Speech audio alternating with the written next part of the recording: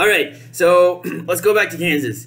And while the election is happening, there was a new governor down there, John Geary, I think, and he kind of pacifies the violence for a period of time. Okay, and he comes in. He's an appointee of Franklin Pierce, so he is a pro-slavery Democrat coming in. But like the other guy, I forget his name. He is so appalled by the, activities of the pro-slavery faction that he becomes an anti-slavery guy. This Geary guy, right? And so. But basically what has happened is that the pro-slavery faction is planning a constitutional convention in which they're going to draft a radically pro-slavery constitution for Kansas. And they have said that the election of delegates will be under the control of local officials throughout Kansas, all of whom are pro-slavery and all of whom will ensure pro-slavery delegates are elected through voter intimidation and fraud, presumably. And this guy, Geary, comes in, realizes what's happening is completely corrupted, and starts to condemn it and starts to call on, for fair voting practices. And so then he becomes the target. His life is under threat all the time from these ruffians from Missouri. Okay.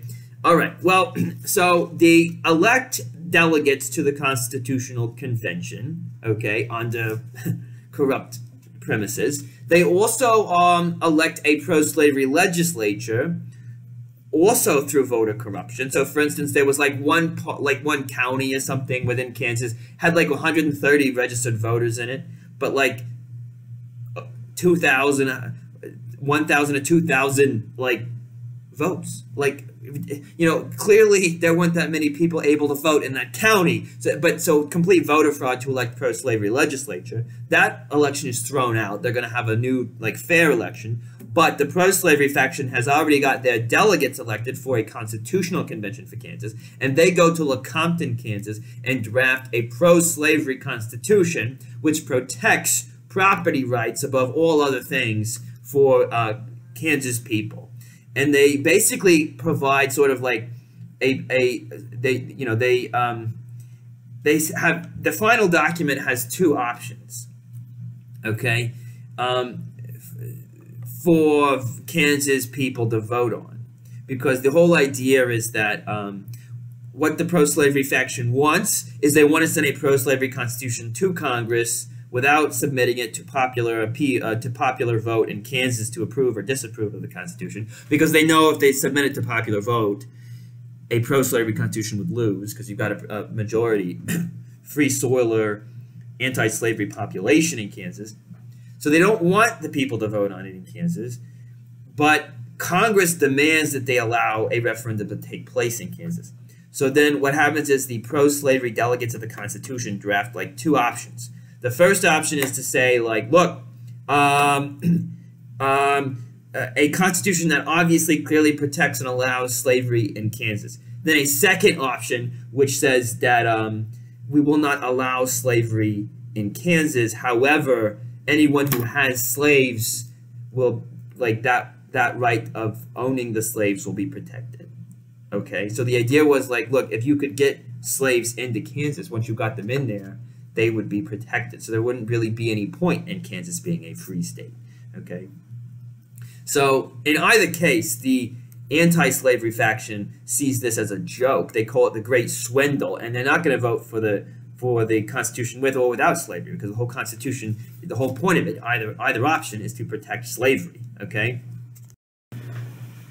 Now, finally, you get some Democrats standing up to this nonsense. Stephen Douglas, who's not, he's not a good role model at all, but he at least recognizes the corruption of the situation in Kansas, demands that the new president, who won the election of 1856, Buchanan, do something about it. Buchanan refuses to challenge the Southern faction because he knows that he owes everything to the Southern faction. That's who elected him in 1856, and so within the Democrat Party. And so, that's not working out. Meanwhile, the Free Soilers are finally getting a little bit more organized, okay?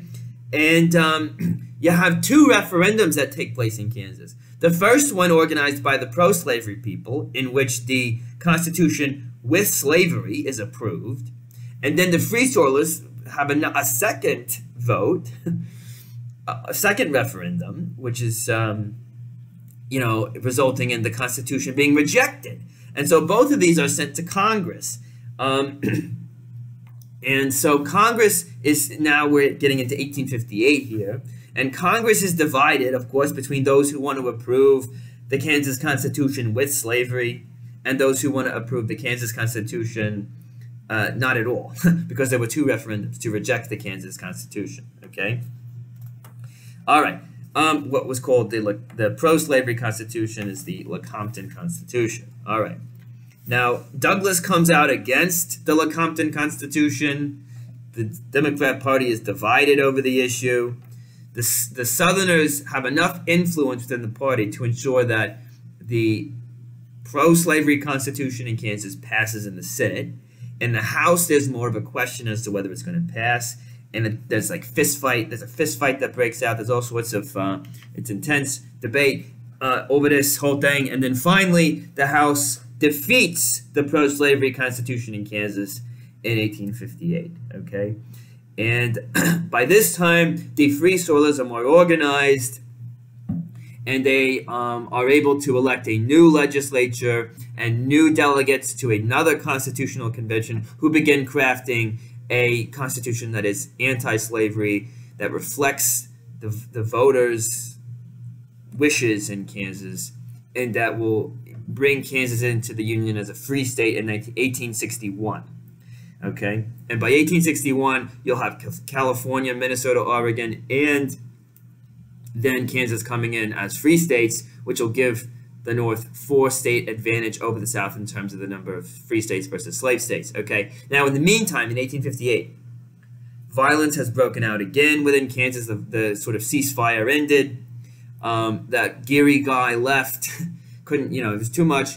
And then, so what happens is the pro-slavery people kidnap a bunch of free soilers, 9 free state settlers, on the 2nd anniversary of John Brown's Potawatomi massacre, and they murder them. And then John Brown goes into Missouri Territory, kills a slaveholder, liberates 11 slaves, okay, and then takes them up into Canada. Okay, so the violence break is renewed, okay, but finally the Free Soilers are organized enough to make sure that the elections are going forward in their favor, and they're going to make sure that going forward, Kansas is going to become a free state, and one of the most Republican states in the Union from 1861 onward, all right?